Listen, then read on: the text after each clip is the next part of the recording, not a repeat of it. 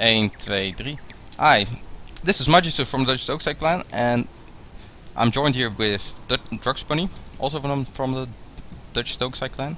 Hi. And we're bringing you a Dutch Dokusai tournament game between Joe Wilkens and Killerfish. Joe Wilkens chose this map, Kansai Wood, and as he is the host, we are looking. Oh no, we're looking from Killerfish. Yeah, we look at the attacker side, which is strange because normally the attacker should be Joe since he chose the map. Yep. But that is not really a problem. This map is kinda symmetric, so doesn't change the thing. Well, let's go over Killerfish's army. Killerfish has a famous swordsman as a general, so melee, and he also has some points in bow skill. Katana cavalry, some nice upgrades. Arrows. I got warrior monk cav and a great guard. I think he has another great guard. Yes, and another Nagata monk cav. For his main army, he has a number of no Dutchy. No ranged units with at all. Very limited upgrades. Some Naginat attendants. A sword attendant. By the way, the cav rule was 5 max, right? 5 Cavians. Excluding the general? Excluding the general. Okay, so and that's okay. There's a maximum of 2 ranged units, including the general. Yeah, bow ranged cavalry units, yes. Walker Raider, near the shrine, and on the other side is a farmhouse, so that probably won't be very much contested. Seeing as Killerfish isn't even putting any units there. And we're starting. Let's go over Joe's build really quick. He has Yari cavalry, Naginata monk cavalry, Yari cavalry, Yari mounted gunners, yep. Matchlock samurai 2 with extra range, some attendants behind that, and 2 level 6 katana, 2 no Dachi and 2 no katanas, yes. And a leadership general. Yes. As you can see, Killerfish is immediately going with his cavalry on the hill to get a better strategic, tactical position. Our hidden units have been discovered, my lord. Yeah, it's kinda hard. Joe is immediately trying to. Is he charging? I think he's charging. But Joe has to go going back right to half of the woods to get a clear shot, or else there's a little hill in the middle. So. Those mounted gunners got 70 kills, but are now being caught by katana cavalry. Yes.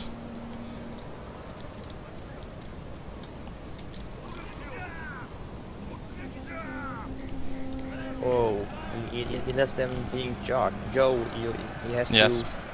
Yeah, that's a waste of. Those mounted gunners are gone. The Very Nagata monk cav expensive in the Yari cav.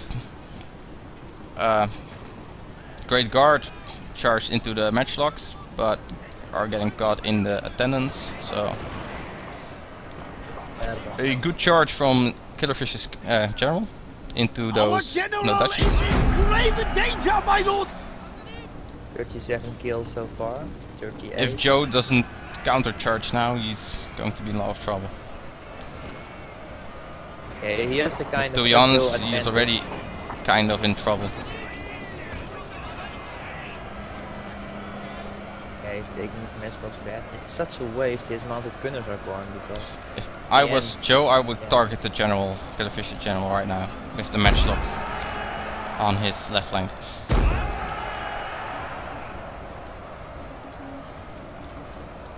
Well, considering Killerfish has so much spent in his cavalry, Joe might be able to win the main fight in the center. Yeah, he also has a slightly better position, fighting downhill.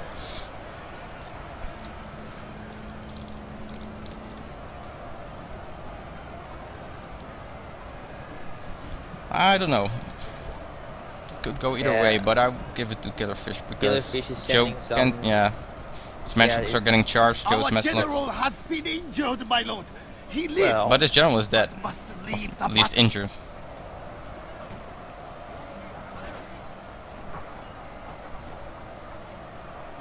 think Joe should get his general out of the fight and put them somewhere in the middle, give him a little rally. Yeah, and his center is wavering. Killerfish has plenty of melee units like Wacko Raiders and no Dutchies left, which are recharging the Katana Samurai of Joe. Yes. So it will be over quickly, and the other units are wavering because the general Our is men are running from kinda the walking battlefield. out of the Shame battlefield for already. this play. On Killerfish's left flank, He's he losing has it, lost. yeah. Yeah. But Joe should get his general back like today. Oh, he's just doing around Yep. the shrine. For fun, I think. If you can get those matchlocks free and prevent Killerfish's Great Guard from charging it. Yeah, well, But I guess he doesn't see it. Or at least too late. played. No, well, I think he's counter-charging with some Naginata attendants. But I'm not sure if Our he... men are running from the battlefield. And Joe has one no Dutchie Shame that's really for holding this on. play. With 160 kills, he's doing fine indeed. Those Killerfish has those Great Guards left. They can really do a lot of damage. Yeah, but Joe might be able to win this if his matchlocks are gone. I think he shouldn't run away with his gen, but should send over another attendant units, go and stand and fight. He might hold on. Our men are running from the battlefield. Matchlocks could shoot Shameful some. display. And go if either way. That general, if Killerfish can get that general. It's for Killerfish. But Joe has put his matchlock in a good position, taking some good shots at those Great Guards. Well, it could be better, but yeah, this is good. This is good. Sorry if we sound a little bit biased, but Joe is our clanmate. Only rear charge the Great Guards instead of. Ooh, lots of wavering on Joe's side. But also a bit on Killerfish, that no Dutchie on Killerfish side. Yeah, witchy bun side. That shrine eventually will perhaps make a lot of difference. Oh, doesn't look good for Joe. Well, the Yari Kev, well, shit. Very close with it. Yeah, Joe is gone. Joe still has that matchlock, so if Yeah, he can but get the Great out that Great Guard- Guard, no, not gonna happen. All the attendant, the general, and a very depleted matchlock left. Nope. Well, GG for Killerfish. GG. He takes the first round, first of best of 3, so we'll see at least another game. Problem for Joe is the next map will be chosen by Killerfish, so. Yes. The Please, men are fatigued, my lord, and some must rest. Yeah, matchlock's gone. A very nice game, very close. My Yeah. lord, a glorious victory will soon be yours. I think army-wise, Joe could have win this battle because so many cavalry and such less melee units. I think that if he could have been using his ranged units better, Joe could have won this. Yeah, there was a point in the game he used his matchlocks poorly. They were moving all around, but not really forming and firing. And the mounted gunners especially, because those Yeah, those were just charged by katana cavalry straight away and didn't stand a really. They didn't get that in them. Well, they did not get enough kills. Let's put it that way. Killerfish's Great Guard had the most kills, 172. His bodyguard, a melee general, 133. And Great Guard of Wackos, yep.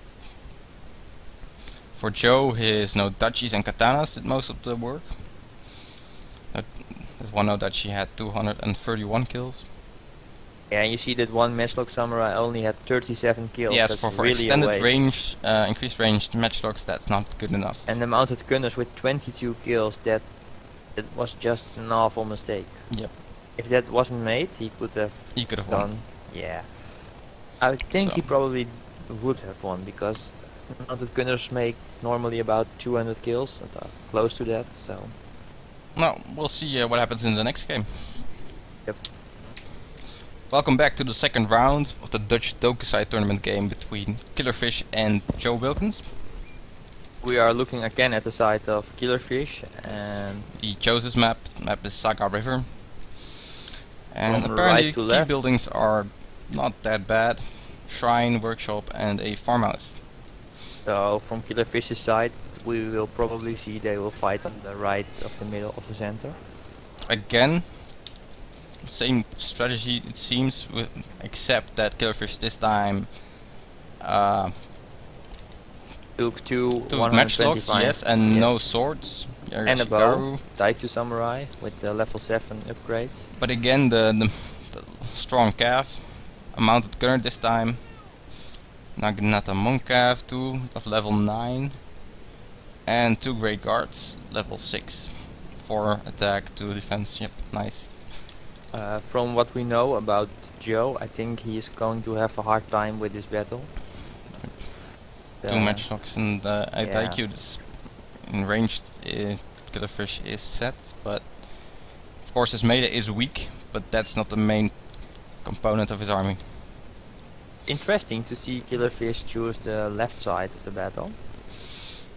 Or he just will switch right before they're ready up to the right side or something. I guess he's going for the farmhouse to get the mobility and the mounted gunners, yeah. Yep. And in scav, just to be really quick with his scav. If he keeps his cavalry alive with his mounted gunners, they won't waver and get away, and he can shoot all of Joe's army if he has lost all the range. That's something Joe should watch out for. Yes. Well, I will say it too, because they're nice. Let's see what Joe has in response. Yeah, it's always a little interesting, and he went back to the right side. Yeah, but it's a pity we can't see the how do you call it, retainers. Retainers, yep. Joe went full cav, no, not full cav, but has 4 strong cav units again. Yeah, but like last time, I think he had, well, 3 or 4. Naginata tenants as the main line on front, at front at least. He, last time his matchlocks got tangled up in cav because those were in front. Again, 125 range matchlocks. But if the cavalry of Killerfish charges, they will go through the attendant, so it does something, but Killerfish needs to be more careful. He can't just charge his cav in, because that's his main core of his army. It's interesting to see Joe has Longyari Ashigaru with hold firm, but doesn't have many other spear units aside of it, so the hold firm attendants. Yeah, the attendants. Ooh, there's a first volley of the mounted gunners. Only 8 kills, so goes back without getting just no kills from the matchlocks. Samurai. Interesting to see Killerfish going so wide and sending a unit to the workshop. And Joe already has a light cavalry in the rear of Killerfish, and yeah, for Joe we hope it isn't seen by Killerfish.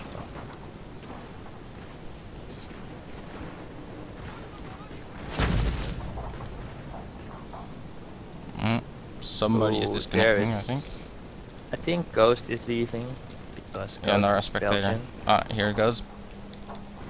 Yeah, you already see it. No, game's going on for me.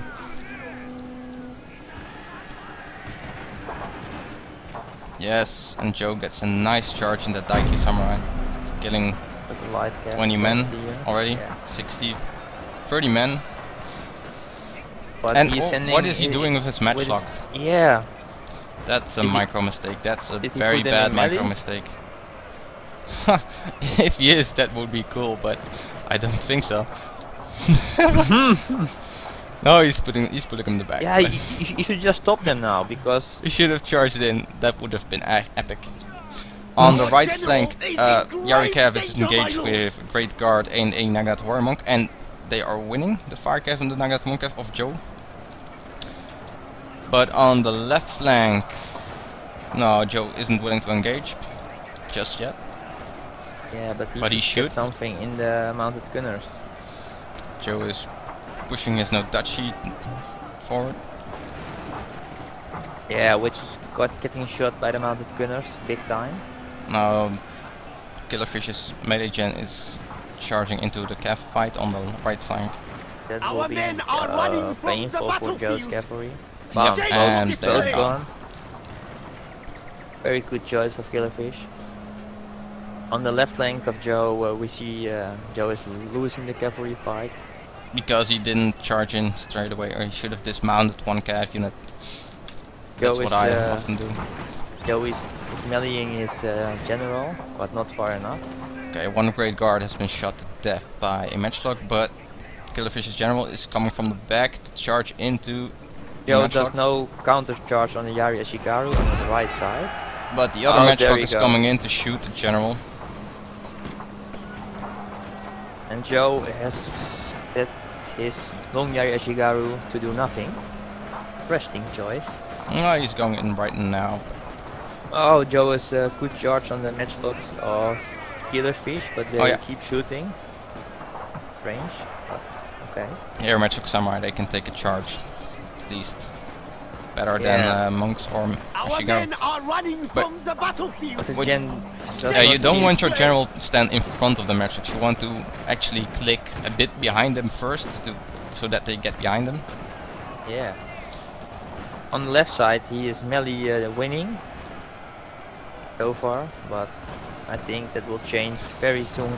Killerfish still has those mounted gunners. He has those matchlock samurai shooting. I think it's over for Joe. Joe's matchlocks of his bodyguard is wavering. Doesn't look good. Yeah, he should put him in standing fight. And they're running. Shameful display! And Killerfish's general is almost alive, so almost fully alive. So Joe told me he hoped. I think Joe really mistimed his charge. Yeah, especially with his matchlocks. He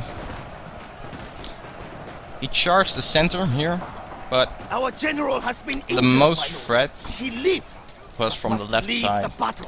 Yeah, well, he got Killerfish's general, but it doesn't make any difference.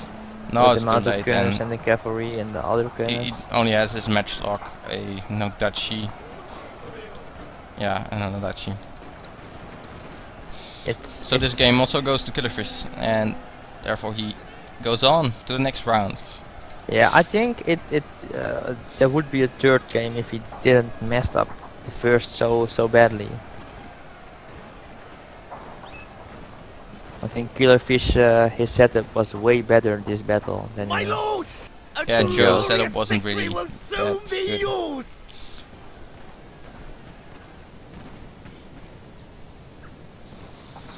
Yep, mounted gunners with 160 kills. This game shows that, well, a lot of maneuverability, strong cav can still win games.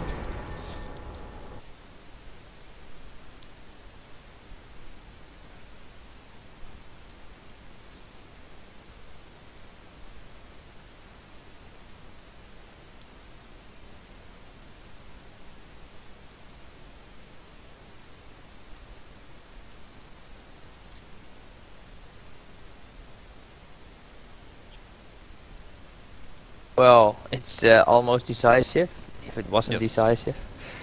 Joe has deployed 100 units more than Killerfish, but got only 600 kills, and Killerfish 1100 and a bit. Yeah, Killerfish's matchlock warrior monks got a lot of kills, 217. His mounted gunners also did a good job. Yep, those matchlocks really killed a lot of units, while the rest of his units just kept Joe's army in check. Yeah, it's interesting to see Killerfish is not using any attendants and only used Yari Ashigaru with. Well, as a pure defensive unit, Yaroshigara Inspiral is better. Yeah, and with all the cavalry and ranged units, he don't has to attack. So. Yep. So now, well played from both players. Yes. And we'll see Killerfish in the next round.